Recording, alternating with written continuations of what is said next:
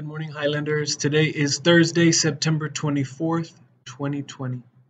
The weather today, sunny, high near 85 degrees Fahrenheit. The sun rose this morning at 6:49 and will set at 6:51 post-meridian, 6:51 p.m. Today's picture day for kindergartners and first graders and second graders. Today happens to be a day that would take I would say the anniversary of this complicated thing that happened with the value of gold many decades ago. It's probably not worth trying to get into, but it got me thinking about the element of gold, which is so fascinating, right? If you see pictures of gold treasures, it's just inherently compelling. It's just a magnetic, it's not literally magnetic, I don't think, but it's a magnetic element. We are drawn to it. We find it very dazzling.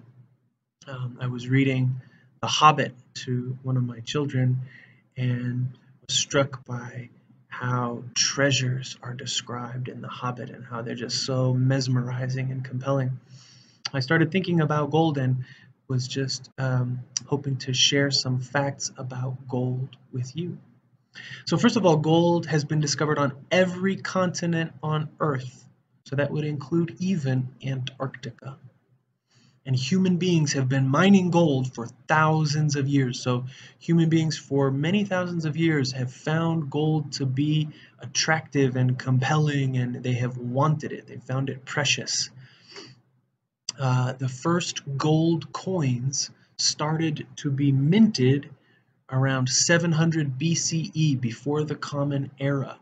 So that is, 2,700 years ago, people began taking that mined gold and turning it into coins.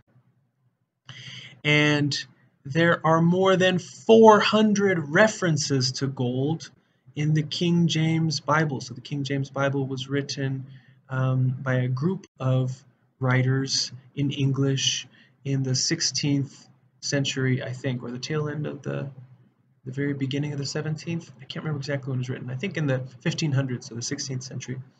And so those writers mentioned gold in that text more than 400 times. And people estimate that 142,000 tons of gold have been extracted from the earth, have been mined from the earth over the course of human history. So 142,000 tons of gold have been taken out of the earth. Where is it all now? Of those 142,000 tons, 1.5 of them were found in the coffin of Tutankhamun's tomb. King Tut's tomb contained 1.5 tons of gold. Now, as a mineral, as an element, chemically, gold is really interesting. It's very ductile, it's very stretchy. So if you have 1 ounce of gold, it can be stretched into a single gold thread that goes for 5 miles.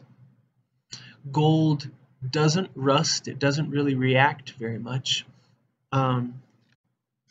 and yet it is so pliable that it could be made into sewing thread. You could sew with gold thread. Gold does conduct heat, it warms up, and it conducts electricity, but it is chemically inactive. It's not affected by air, it's not affected by moisture, so it's very kind of stable in that way. Scientists think that there are 9 billion tons of gold in the Earth's oceans, but it's not extractable. I don't exactly know how there could be so much gold in the oceans, but they think there are 9 billion tons of it in the oceans, and we'll never be able to get it.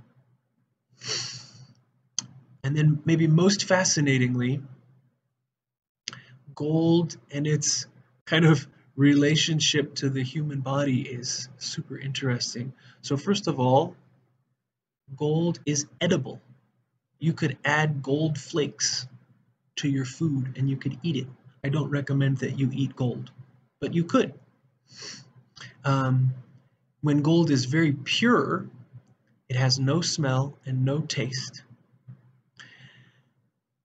But your body contains gold in it. The average human body contains 2/10 of a milligram of gold. So it's a very trace element in your body, but it is in your bones in very, very small quantities. And then, this is my favorite. Scientists in Australia have found gold particles in the leaves of eucalyptus trees. There are gold particles in the leaves of eucalyptus trees in Australia. Kind of amazing. So, a few thoughts about a very precious metal for you today. If it is your birthday today, September 24th, 2020, happy birthday to you. I hope you all have a day filled with kindness, friendliness, and peace.